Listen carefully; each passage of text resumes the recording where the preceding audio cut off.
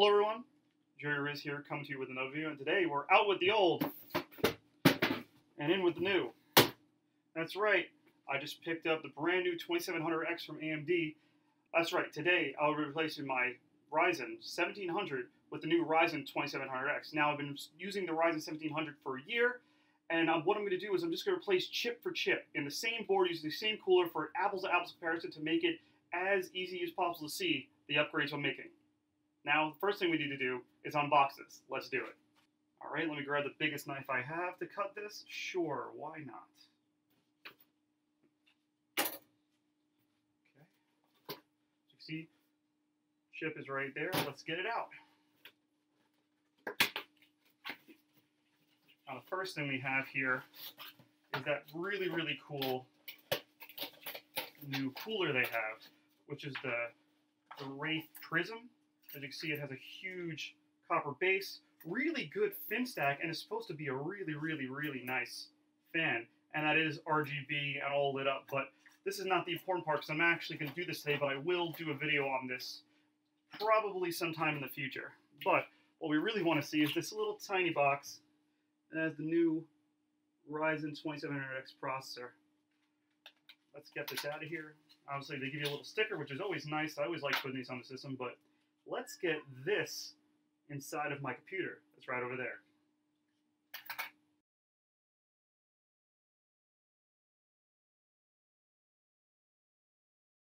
Okay, first, my apologies. I'm recording this on a camera because I do not have a capture card currently, and I do not want to introduce any kind of lag or anything using OBS. So in this video, I will be using my camera. But I just wanted to show you my BIOS settings right now, which is at 3900 with the 1700 with the Ryzen 1700, sorry. And I'm running 2800 memory because this is all this motherboard I'm currently running would actually push with this chip and be stable. I'm using an offset of 0.075 volts. I know it's a little high, but for 3.9, it's been working for me. I have a pretty good cooler. Here's the rest of the voltages.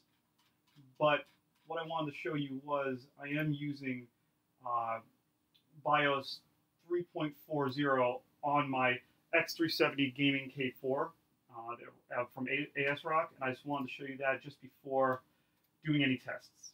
Okay, so the first test I'm going to run is a quick Cinebench test just to see where this chip with nothing in the background that's not essential running will do a Cinebench test. Start it up, see how quick we can get.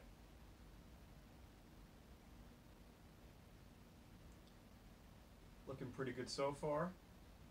As you see, I have done 1600, 1690, 1700 on this chip before, but let's see where it is now.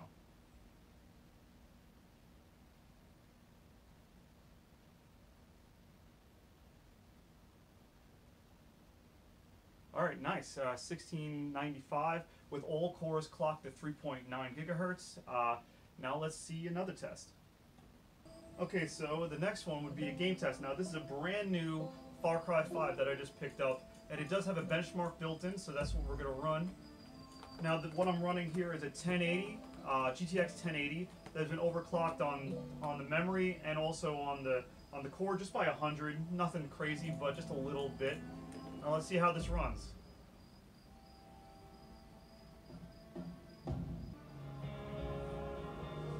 Alright, just so you know, this benchmark is running in 1440p with everything at ultra and everything on.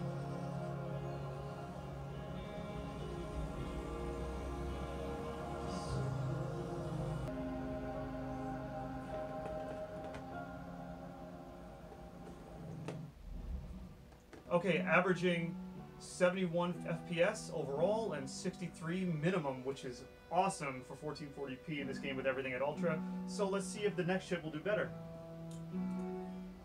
Okay, first now we have to disassemble the rig currently. Got to get the 1700 out. This is my current mining slash gaming slash home theater PC. I did a video on it. It'll be right here. But let's take it apart. Okay, now here you have, this is the one we're going to be using for the test. This is the Noctua D14. It's an angled cooler. As you can see, it blows down onto the board. I will link below to my kit where everything is included, but let's get this apart. Right, there she goes. She's off. And there we have the Ryzen 1700 that's coming out. There she is, the Ryzen 1700. Let's see how the other one does. Okay, here we go. Ryzen 2700, ready to go in. And what you got to do is you got to match the little corner up here with the corner on the motherboard.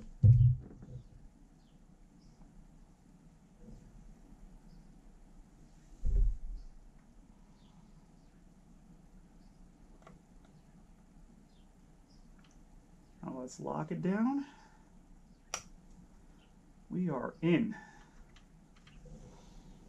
Okay, since we had such good application on the chip last time, I'm going to use the same application. I'm going to use the Noctua's NTH1. Now, this is a pretty good thermal compound. It's very good for overclocking, and Noctua sends it with all their stuff because they make some of the best fans. And the D14 I've been using for over 5 years, 6 years, 7 years probably, and it has never let me down. The fans have lasted that long. It's really, really good. Now let's get it on here. All right. Let's do a nice even coating here. There we go. That is good.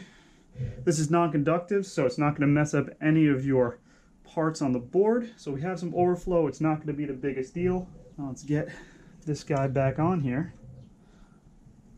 Okay, so off camera, I in fact updated to the 4.6 BIOS, which is the newest BIOS that does support Pinnacle Ridge, which is what the new CPUs are.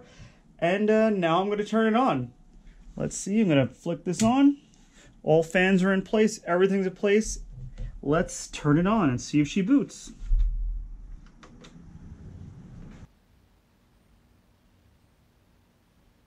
Yes, BIOS screen, let's get into the BIOS. Yes! Alright, there we go. We are good to go. We are running 4.6 like I said. I updated that off camera like I said. We're running the Ryzen 7 2700X at 3.7 GHz base, which is awesome. I haven't done anything to the memory yet. I'm not going to do anything to the memory just quite yet. I just want to look through the overclocking features of what it looks like. AS rock settings, it's a little different in here with this BIOS. Okay. I kind of just want to boot into the system to see what we can do. So let's discard any changes and let's boot into the system.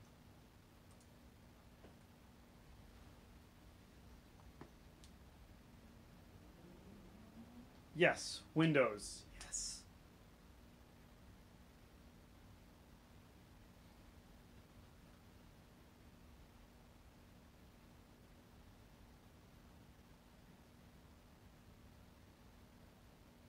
Alright, first boot into Windows.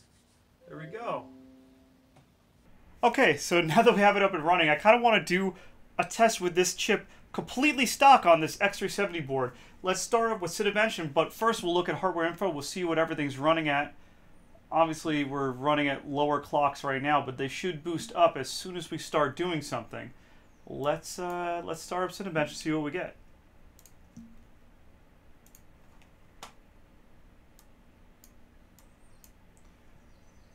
Alright, we're boosting to about 3.9 on all cores with my fan that I have it set up right now. So let's see how fast it finishes.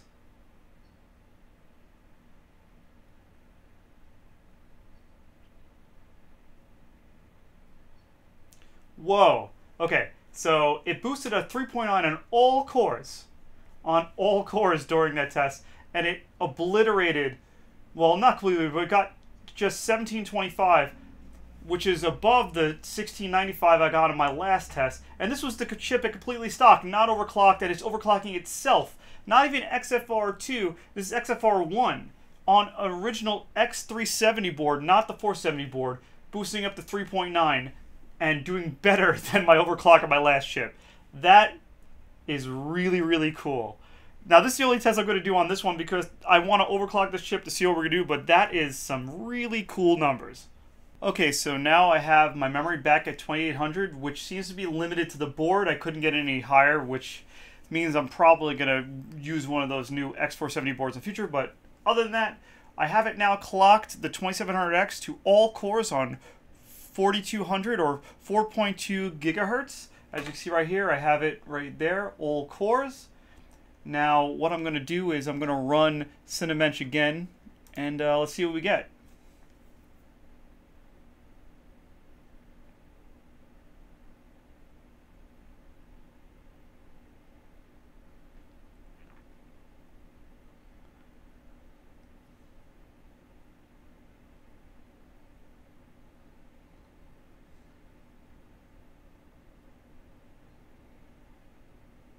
Wow, alright. It's the same score as I just got before.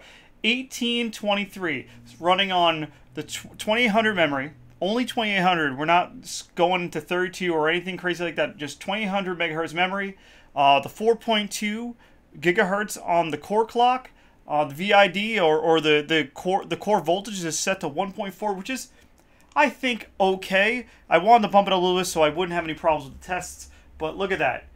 1823. That is quite a bit more than the 3.9 that we had on the original chip.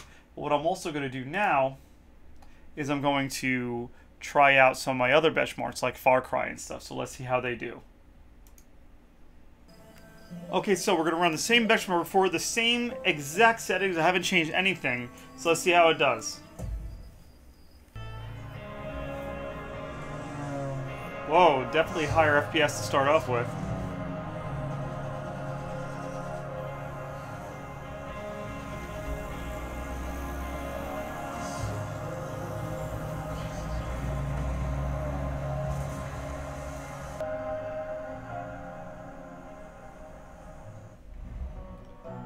Well, there you have it. It is higher FPS. It's not by much, but it is actually more than what we were getting before. Now, every game's gonna be different. I'm using Far Cry because it's one of the newest games out there. It might be more GPU bound than CPU bound, but the CPU upgrade definitely did give us more frames rendered, higher minimum, higher average, and higher maximum FPS. So that is a really good jump.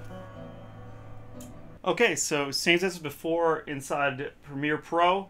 Same video, same spot. We're going to do it in the same quality that we had it, and let's see how long it takes us or how long it says it's going to take.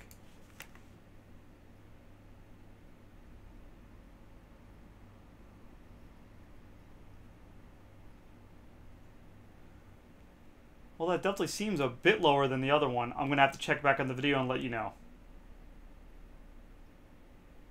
Well, I hope you enjoyed that video. I went from, yes, this is the 1700 to the 2700X. I did get a good boost in performance.